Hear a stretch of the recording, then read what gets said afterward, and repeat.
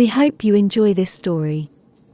If you were able to, please consider donating to our chosen charity in the link below.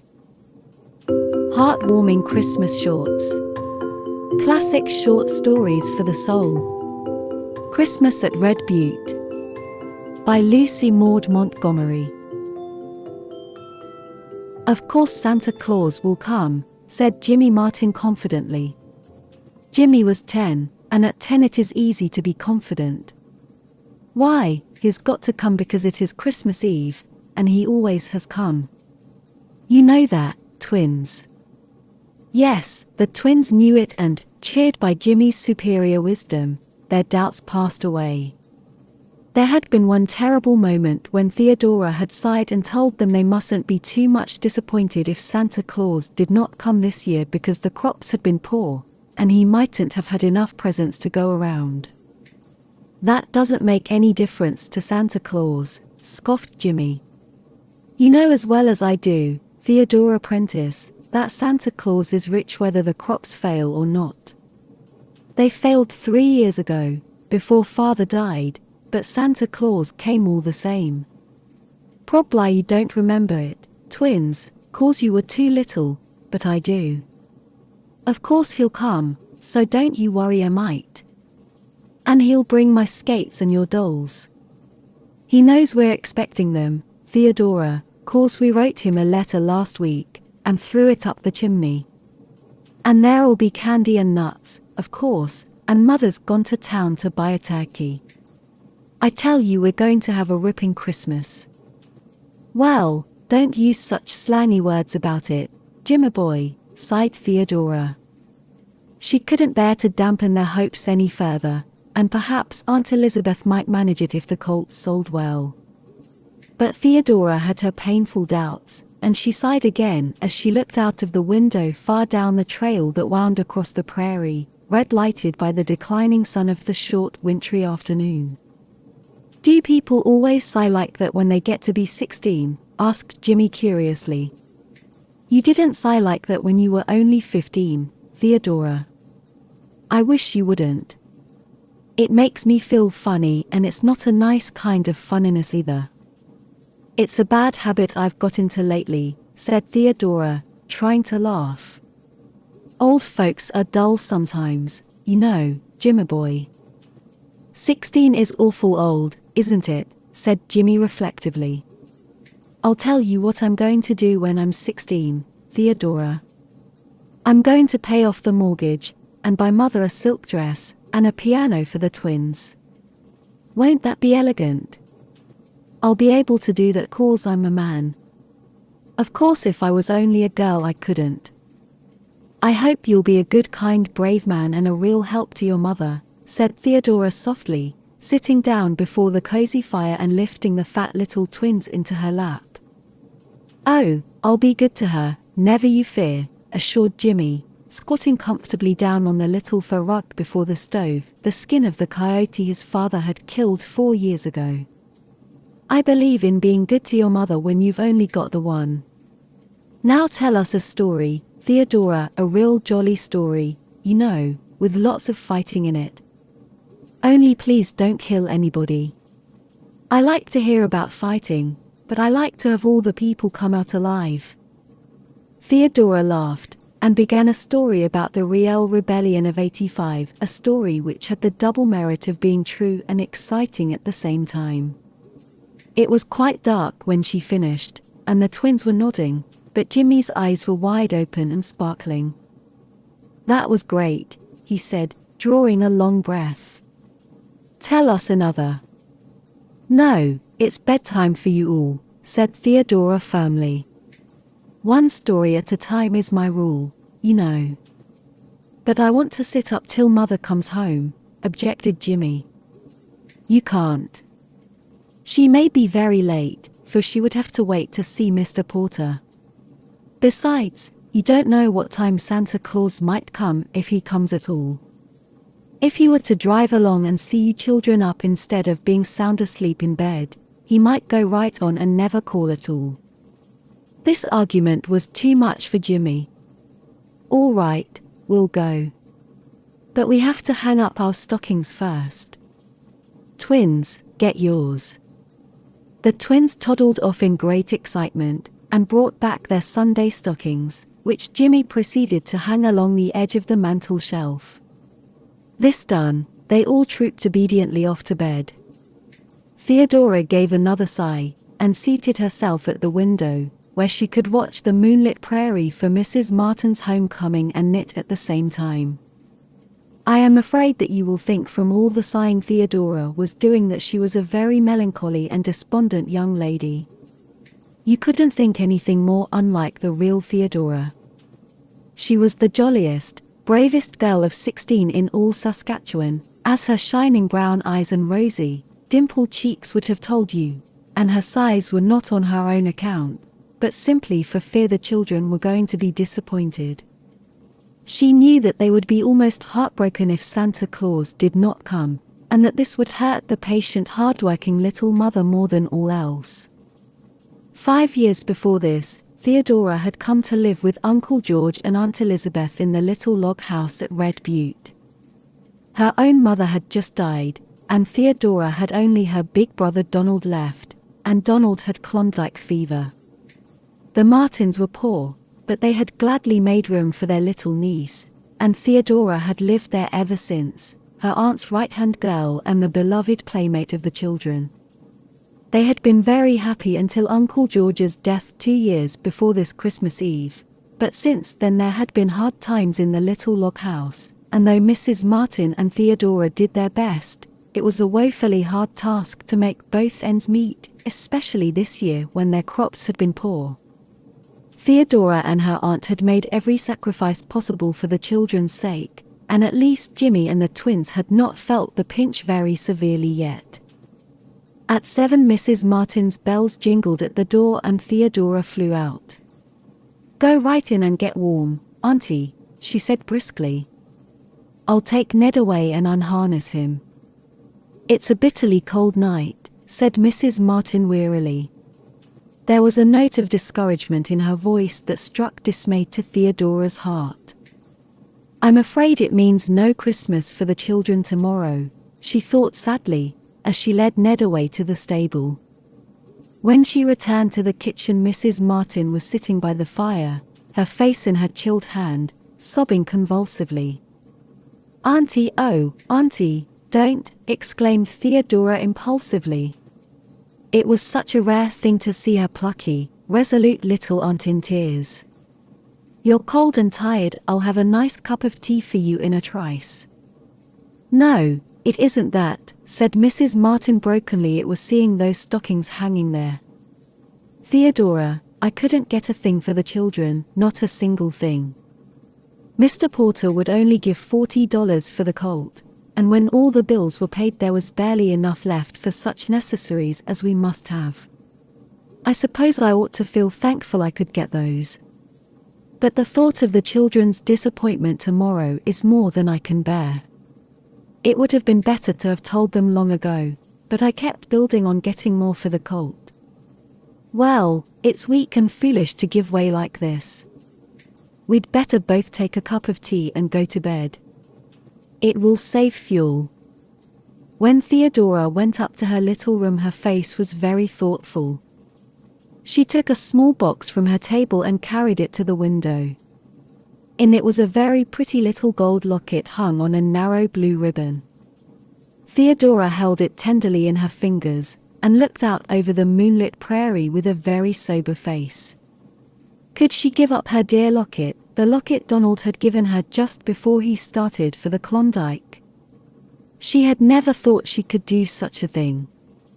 It was almost the only thing she had to remind her of Donald, handsome, merry, impulsive, warm-hearted Donald, who had gone away 4 years ago with a smile on his bonny face and splendid hope in his heart. "Here's a locket for you, gift o' God," he had said gaily. He had such a dear loving habit of calling her by the beautiful meaning of her name. A lump came into Theodora's throat as she remembered it. "I couldn't afford a chain too, but when I come back I'll bring you a rope of Klondike nuggets for it." Then he had gone away. For 2 years letters had come from him regularly. Then he wrote that he had joined a prospecting party to a remote wilderness. After that was silence, deepening into anguish of suspense that finally ended in hopelessness. A rumor came that Donald Prentice was dead. None had returned from the expedition he had joined. Theodora had long ago given up all hope of ever seeing Donald again. Hence her locket was doubly dear to her. But Aunt Elizabeth had always been so good and loving and kind to her. Could she not make the sacrifice for her sake? Yes, she could and would.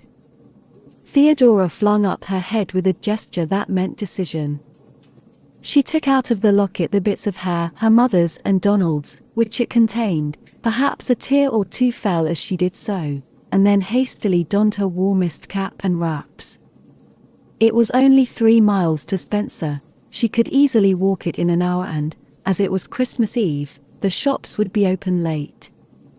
She must walk, for Ned could not be taken out again, and the mare's foot was sore. Besides, Aunt Elizabeth must not know until it was done. As stealthily as if she were bound on some nefarious errand, Theodora slipped downstairs and out of the house. The next minute she was hurrying along the trail in the moonlight. The great dazzling prairie was around her, the mystery and splendor of the northern night all about her. It was very calm and cold, but Theodora walked so briskly that she kept warm. The trail from Red Butte to Spencer was a lonely one.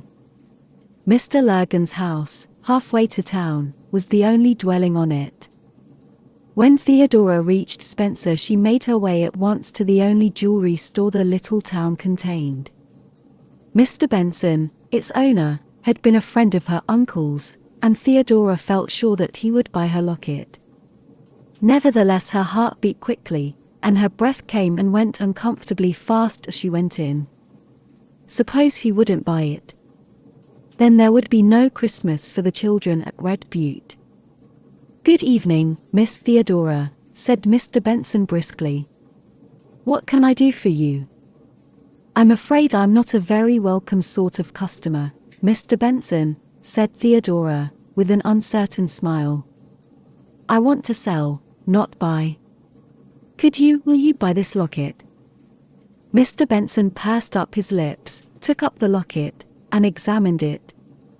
"Well, I don't often buy second-hand stuff," he said, after some reflection, "but I don't mind obliging you, Miss Theodora. I'll give you $4 for this trinket." Theodora knew the locket had cost a great deal more than that, but $4 would get what she wanted, and she dared not ask for more. In a few minutes the locket was in Mr. Benson's possession, and Theodora, with 4 crisp new bills in her purse, was hurrying to the toy store. Half an hour later she was on her way back to Red Butte, with as many parcels as she could carry: Jimmy's skates, 2 lovely dolls for the twins, packages of nuts and candy, and a nice plump turkey. Theodora beguiled her lonely tramp by picturing the children's joy in the morning. About a quarter of a mile past Mr. Lurgan's house the trail curved suddenly about a bluff of poplars. As Theodora rounded the turn she halted in amazement.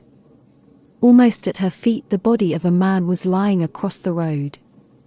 He was clad in a big fur coat, and had a fur cap pulled well down over his forehead and ears. Almost all of him that could be seen was a full bushy beard. Theodora had no idea who he was, or where he had come from. But she realized that he was unconscious, and that he would speedily freeze to death if help were not brought. The footprints of a horse galloping across the prairie suggested a fall and a runaway, but Theodora did not waste time in speculation. She ran back at full speed to Mr. Lurgan's, and roused the household. In a few minutes Mr. Lurgan and his son had hitched a horse to a wood sleigh, and hurried down the trail to the unfortunate man. Theodora, knowing that her assistance was not needed, and that she ought to get home as quickly as possible, went on her way as soon as she had seen the stranger in safekeeping. When she reached the little log house she crept in, cautiously put the children's gifts in their stockings, placed the turkey on the table where Aunt Elizabeth would see it the first thing in the morning, and then slipped off to bed, a very weary but very happy girl. The joy that reigned in the little log house the next day more than repaid Theodora for her sacrifice. "Whoopee, didn't I tell you that Santa Claus would come all right?" shouted the delighted Jimmy. "Oh, what splendid skates!" The twins hugged their dolls in silent rapture, but Aunt Elizabeth's face was the best of all. Then the dinner had to be prepared, and everybody had a hand in that. Just as Theodora, after a grave peep into the oven, had announced that the turkey was done, a sleigh dashed around the house. Theodora flew to answer the knock at the door, and there stood Mr. Lurgan and a big, bewhiskered, fur-coated fellow whom Theodora recognized as the stranger she had found on the trail. But was he a stranger? There was something oddly familiar in those merry brown eyes. Theodora felt herself growing dizzy. "Donald," she gasped. "Oh, Donald." And then she was in the big fellow's arms, laughing and crying at the same time. Donald it was indeed. And then followed half an hour during which everybody talked at once, and the turkey would have been burned to a crisp had it not been for the presence of mind of Mr. Lurgan who, being the least excited of them all, took it out of the oven, and set it on the back of the stove. "To think that it was you last night, and that I never dreamed it," exclaimed Theodora. "Oh, Donald, if I hadn't gone to town, I'd have frozen to death, I'm afraid," said Donald soberly. "I got into Spencer on the last train last night. I felt that I must come right out, I couldn't wait till morning. But there wasn't a team to be got for love or money, it was Christmas Eve and all the livery rigs were out. So I came on horseback. Just by that bluff something frightened my horse, and he shied violently. I was half asleep and thinking of my little sister, and I went off like a shot. I suppose I struck my head against a tree. Anyway, I knew nothing more until I came to in Mr. Lurgan's kitchen. I wasn't much hurt, feel none the worse of it except for a sore head and shoulder. But, oh, gift o' God, how you have grown. I can't realize that you are the little sister I left 4 years ago. I suppose you have been thinking I was dead." "Yes, and, oh, Donald, where have you been?" "Well, I went way up north with a prospecting party. We had a tough time the first year, I can tell you, and some of us never came back. We weren't in a country where post offices were lying round loose either, you see. Then at last, just as we were about giving up in despair, we struck it rich. I've brought a snug little pile home with me, and things are going to look up in this log house, gift o' God. There'll be no more worrying for you dear people over mortgages. I'm so glad for Auntie's sake," said Theodora, with shining eyes. "But, oh, Donald, it's best of all just to have you back. I'm so perfectly happy that I don't know what to do or say." "Well, I think you might have dinner," said Jimmy in an injured tone. "The turkey's getting stone cold, and I'm most starving.